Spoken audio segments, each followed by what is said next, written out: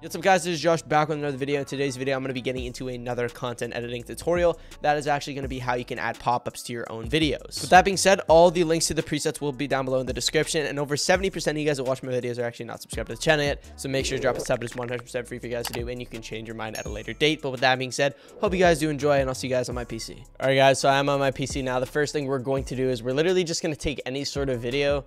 So for me, what I'm going to do is I'm going to go to my documents, wherever I have my intros saved to, and let's just say we want to use this random intro. So what I'm going to do is I'm going to drag it in. I'm going to press Control-Alt-F, which will actually scale it fully. And if you guys want to check out my intro editing tutorial, I'll have that in the description. I briefly touch up on pop-ups, but I'm going to go a bit more in depth in this video. Might be a bit of a fast tutorial. But yeah, I'm going to just try to actually touch up a bit more on pop-ups in this one. So we just have a random portion selected. Obviously, you would have a random part. I'm not going to go through this video just to find where I say one little thing and I want to do a pop-up on it. But what I'm actually going to do is I'm just going to find some sort of random PNG that I'll have on my PC. So let's pretend that I'm talking about After Effects. So I'm going to click on, I'm going to look up After Effects PNG. Obviously, you would look up whatever you want. So if you talk about Fortnite, you talk about, I don't know, maybe TV. You could look up TV PNG. You could look up Fortnite PNG, and then just download whatever image you'd like. So I'm going to call this After Effects. I'm going to save it to my music folder because that's whatever it recommended. I'm going to press this file icon right here to actually open up the folder that it is in. And then we're just going to drag it in our After Effects. So let's pretend that we say something about After Effects right at this point on our video. I'm going to hide this real quick. So let's pretend that I say, you know, I'm going to be teaching you guys how to edit something in After Effects. So when I say After Effects is this point, and then normally what I'll do is I'll keep it on for about maybe 2 seconds.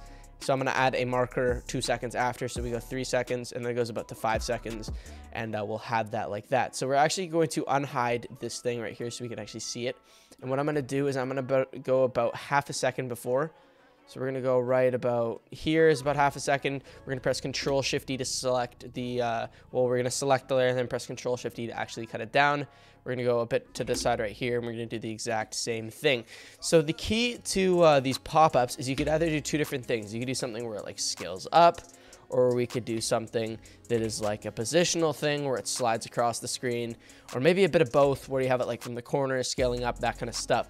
The first one I'm going to show you guys is a scale in, scale out pop-up. So what we're going to do is we're going to find the desired scale. So let's say, for example, we want to have it over here. We're going to press key on our, P on our keyboard to actually find the spot, and we're going to adjust the X and Y values to actually adjust this accordingly to where we want it to pop up at. And then what we're going to do is we're going to press S on our keyboard, and we're going to find a scale that works for us and actually keyframe it on this spot by pressing this little tick over here.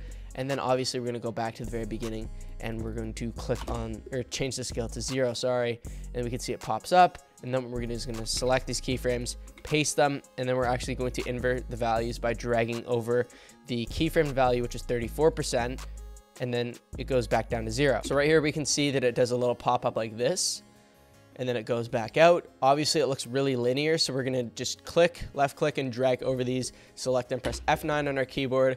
What that'll do is it'll kind of ease it a bit more, like you guys can see, which is cool. You can leave it that way if you'd really like, but what I'm going to do is I'm going to show you how to graph edit it, which will make it a lot smoother. So what we're going to do is we can see all our things right here. When we click on a point, it'll bring up these yellow lines. These are actually to adjust them. What I'm going to do is I'm going to press Shift on my keyboard, which actually locks this to the axis. So no matter how high up I try to go with my thing, it always keeps it on this black line. So I'm going to go something like this, and I'm going to go something like this. And what that'll do is it'll make it a nice and smooth pop-up just like that.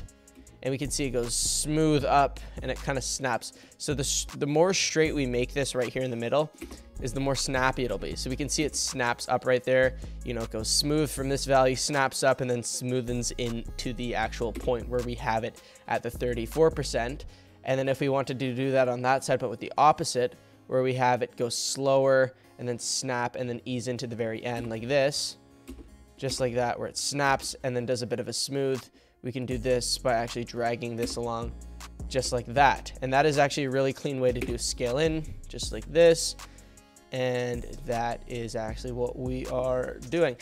So all we got to do from there, if you want to add motion blur, you can just click on this tile right here with this little 3 circles thing. And what that'll do is it'll add a nice little blur when it does do a pop-up, and it makes it seem a lot smoother. And we can see like that, it is buttery smooth, looking super crisp. And all we got to do there is we can look up something like drop shadow right here. We can drag in an S_drop shadow on top of it, and then adjust our settings accordingly.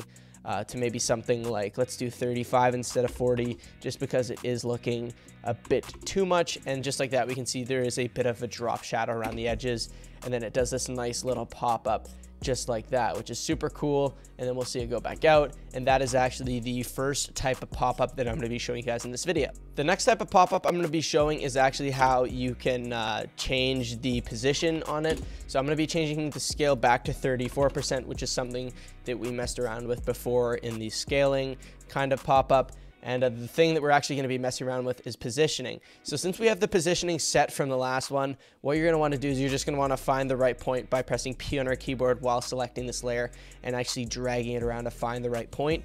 We're going to find our markers that we made. So like I said before, we're going to find the point where it says like whatever it is popping up. So if I said something about After Effects, we're going to keyframe where I say After Effects, and then we're going to go about 2 seconds after, and then put another marker down, and then that'll be the point where it starts to go out again. So right here, we actually want to have our values keyframed at the point that we have it set at.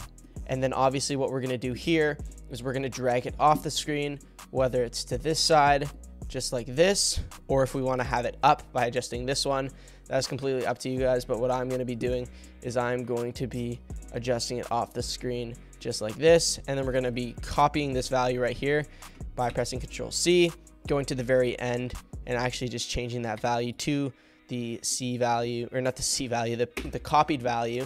And we can see it does a nice little slide in right there, and then it slides back out.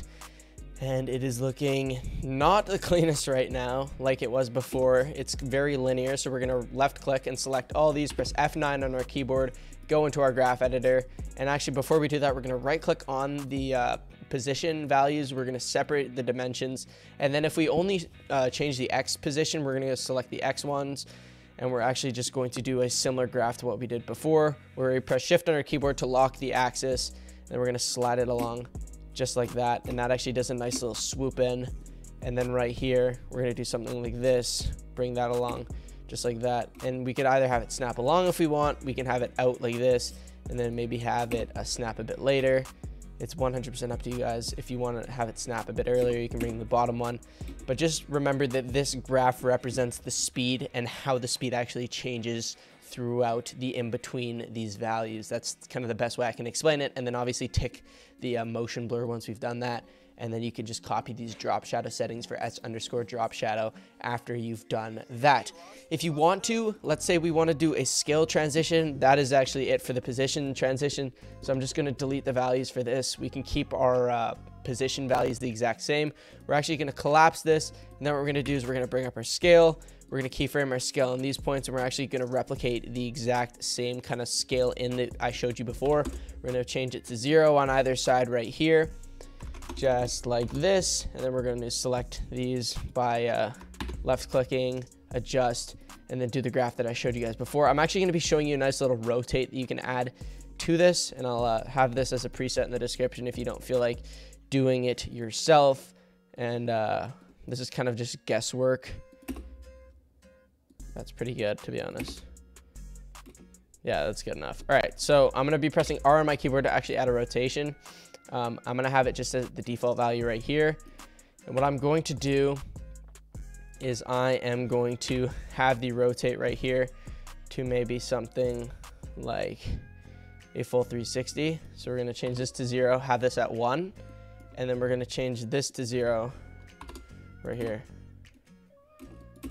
Perfect. Okay, so we're going to have that there. And then what we're going to do is I'm going to copy paste these values again, but obviously I'm going to invert them. So I'm going to drag that along just like this, select it, and then we're going to do almost the exact same kind of graph. So just bring that along, bring this along right here. Looks perfect. So just like that. And then on this one, we could do this. and have it do the same kind of thing on the way out. And that is the best way that you can do that. I hope you guys did enjoy this little mini tutorial on how to do pop-ups. I'm gonna have presets for all those in the description for the position the position pop-up, the rotation, as well as the scale in and out. Hope you guys did enjoy though. Like, comment, subscribe. Let me know down below what you want to see on a future tutorial on the channel. But I hope you guys enjoy. Like, comment, subscribe. See you guys later. Peace out.